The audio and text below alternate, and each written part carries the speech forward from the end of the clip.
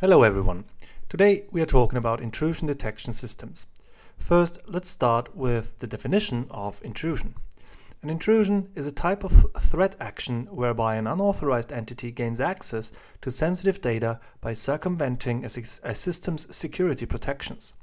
There are basically four ways to do that. Trespassing, meaning unauthorized access to sensitive data or areas. Penetration, meaning entry and access to sensitive data. Reverse engineering of programs to get access.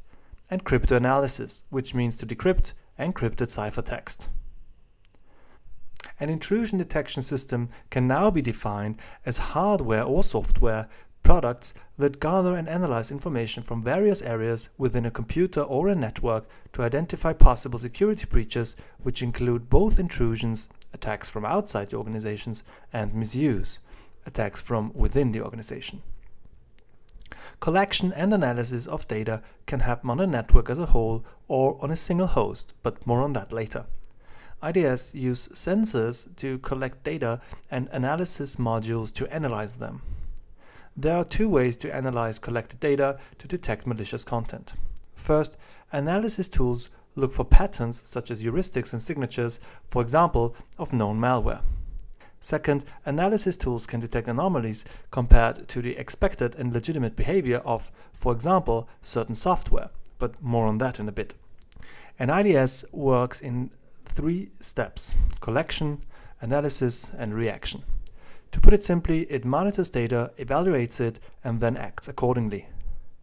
Let's look at each of the steps in a little bit more detail. Data collection can happen via monitoring of log files from the operating systems or alerts from certain applications, such as buffer overflows. Next, unexpected behavior of processes can be monitored, for example by monitoring system calls or registry access. Finally, the whole network is monitored and sensors are placed on various points on the firewall. If you want to know more about firewalls, you can click the link on the top right corner of the video. More about sensors in a little bit. The next step after collection of data is to analyze it. As said before, the signatures of collected data is compared to signatures of known attacks. Obviously, it is not possible to detect unknown attacks here. Second, integrity of data is checked. If hash values of certain important system files don't match with the ones taken before the installation of a certain software, then it shows that something is wrong. Finally, anomaly detection is done via statistical methods and heuristics to monitor system and network parameters to evaluate anomalies. This is not an accurate process, so there is a possibility of false positives and false negatives. Depending on how critical your application is, the threshold for abnormal behavior will be higher or lower respectively. Finally, reaction, if the IDS detects abnormal behavior or indeed finds a signature of a known malware, an alert will be triggered and the user or sysadmin will be prompted for action, usually the deletion of the malicious file. An IDS can be present at two locations. It can either be host-based, meaning it is installed on a single PC. This allows the IDS to determine which processes and user accounts are involved in a particular attack and the operating system.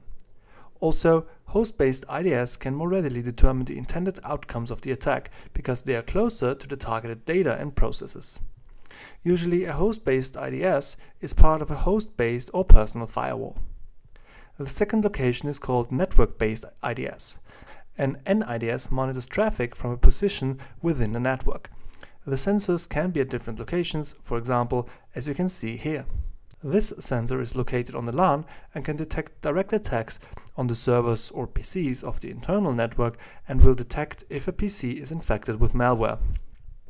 The second sensor is located as component of the outgoing screening router, which monitors outgoing and incoming traffic. The third sensor detects the total unfiltered traffic coming from the internet. In practice, host-based and network-based IDS are combined into a hybrid IDS. Additionally to the IDS, an intrusion prevention system works by also taking some action if anomalies or malware are detected and can therefore stop incidents from happening.